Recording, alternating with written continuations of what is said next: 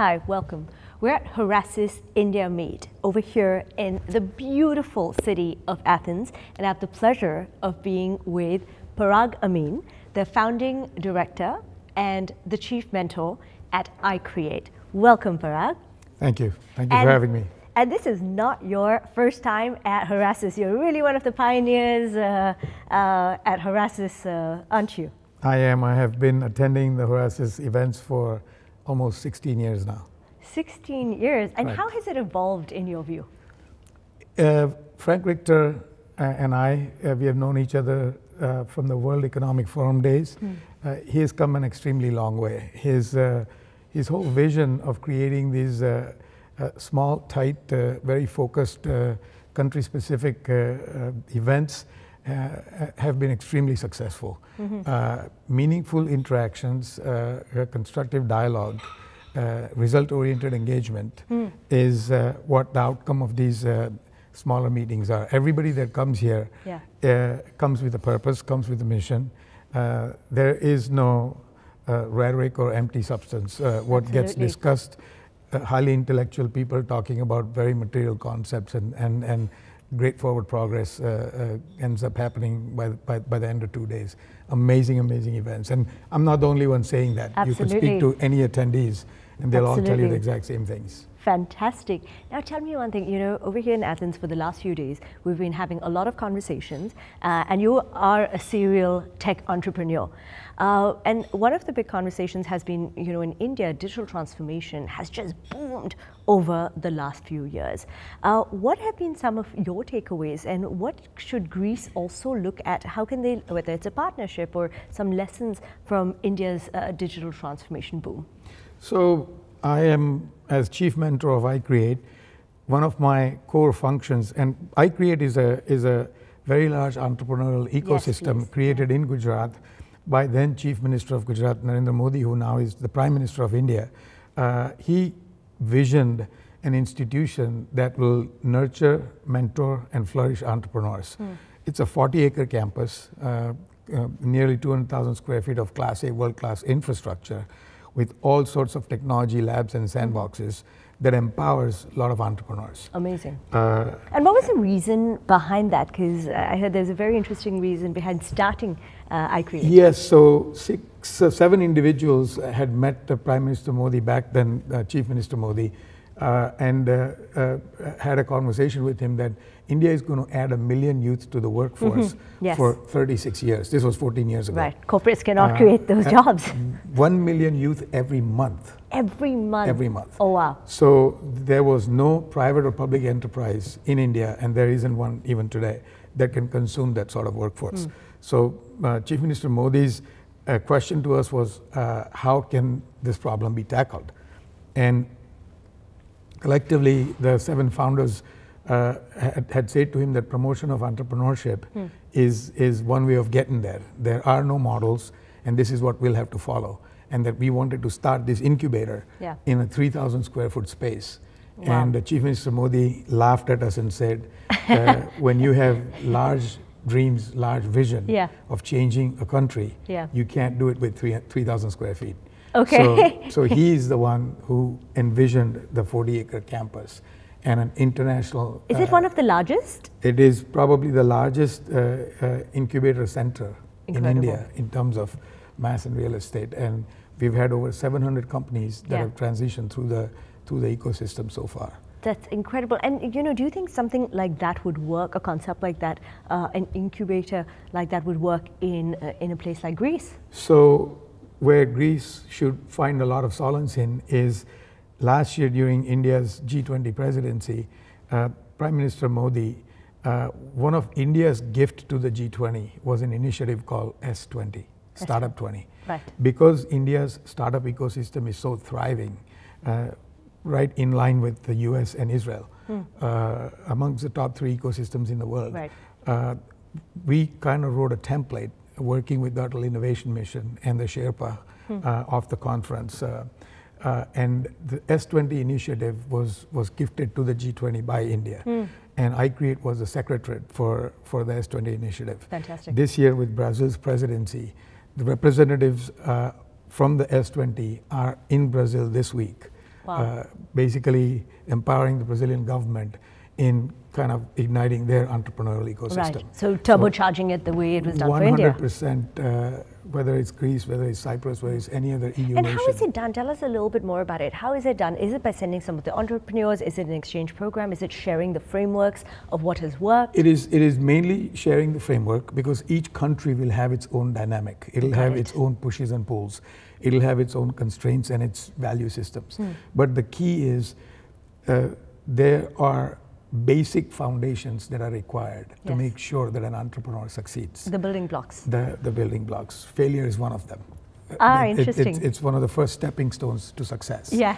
And empowering a failed entrepreneur is one of the first. In our business, in the business of incubation, we say we don't bet on a horse, we bet on a jockey.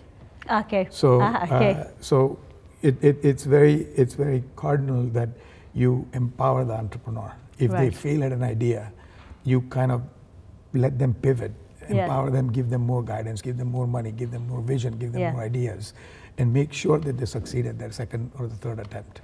And you will be surprised how many times they actually do succeed. And both Greece and India have been very, very deep-rooted traditions. Correct. You know, very, very long, very illustrious histories, but also very traditional in some sense. When you're talking about failure, or when you're talking about, you know, fail empowerment, that must have required a little bit of a mindset shift in India as well. It absolutely is. In India, entrepreneurship is not a line of business that your parents want you to follow. Correct. Correct. They want you to become a doctor, a lawyer, an engineer. Yes. A banker after that. A government employee. Yes. But a very stable, kind of like a job. Correct. Where you don't really have to worry about your future. Yes. The kind of, and you can absolutely Google the iCreate website. It's iCreate.org. iCreate.org. for India. And you will see the kind of entrepreneurs that have come out of there. I'll give you a couple of examples just to make it real for us. Just kind of give you the color and the light. Yes. We had a 14-year-old kid who came to us and said that I want to build a drone that detects landmines. Actually, he was 11 when he came to iCreate. He actually approached me at one of the events that I was speaking at.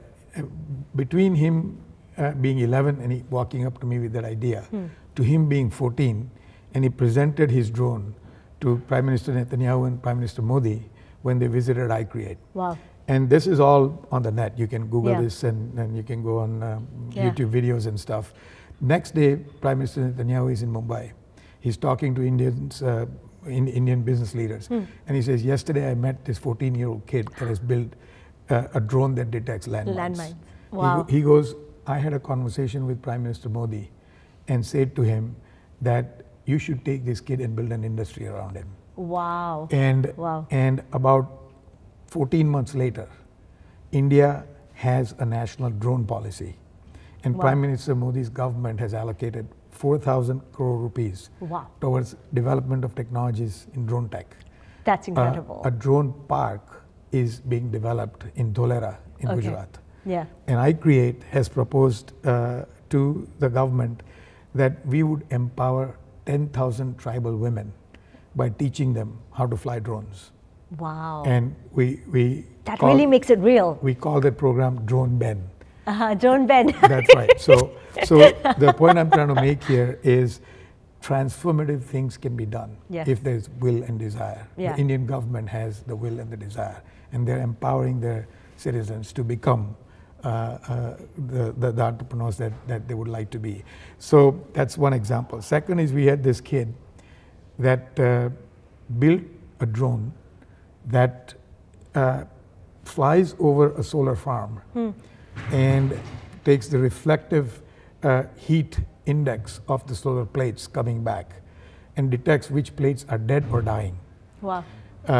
Today, a human has to go in and test each plate. Wow. And here they have a drone that detects this. That's incredible. So a couple of examples that I just gave you. Yes. But Greece can have its entrepreneurs come to India, help solve India's problems. Yeah. And we can absolutely have Indian entrepreneurs come to Greece and produce solutions for Greece. Fantastic. What is your view, just double clicking on that?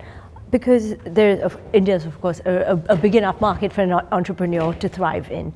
But if they were looking at geographical expansion, countries like France, very expensive, the UK as well, could Greece be a potential starting point, a jumping off point for entry into Europe, for POCs, for product market fit, in your view? Absolutely. So I'll again give you another example, talking about technology and how advanced India has gotten.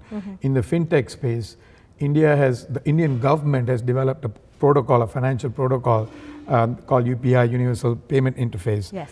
And the QR code payment. The QR code payment interface. Right. There are 7 countries in the world, including France, that has adopted to, and Mauritius, that have adopted to this UPI payment gateway. Any European country can actually plug in and tie into this interface. Yeah. That'll only bring the two economies, the two financial behemoths and platforms closer together, empowering the entrepreneurs to create solutions for each other. Relatively speaking, Portugal and Greece are 2 more economical options European to try. nations to kind of enter into Europe. So absolutely, Indian entrepreneurs, Indian startups, even established businesses should consider Greece. I've been here multiple times in my 4-day career that now I'm retired from. I worked for the world's largest cruise company, and every port in Europe I visited, and I've been to pretty much every port in Greece multiple times. Fantastic, fantastic. We're definitely getting some advice from you on where to go. So the Indian culture, the Indian people, the Indian food, the Greek people, the Greek culture, it's very aligning. It's a natural fit. Fantastic. And my final question, any words of advice to potential Indian entrepreneurs looking to enter Greece? Given you're a serial entrepreneur, I think those words of wisdom will go a long way. At this conference, I've met several people from the administration here in Greece.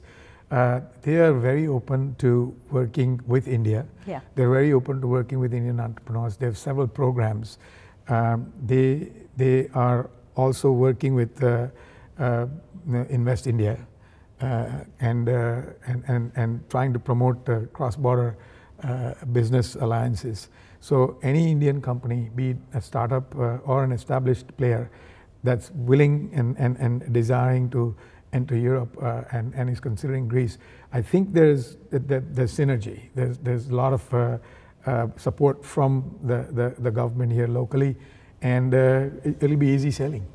Fantastic. Well, thank you so much, Parag, and a big thank you from the Hellenic India Chamber of Commerce and Economy. Thank you so much for having me. Thank you very much. Thanks. Thanks, Rish. Thanks.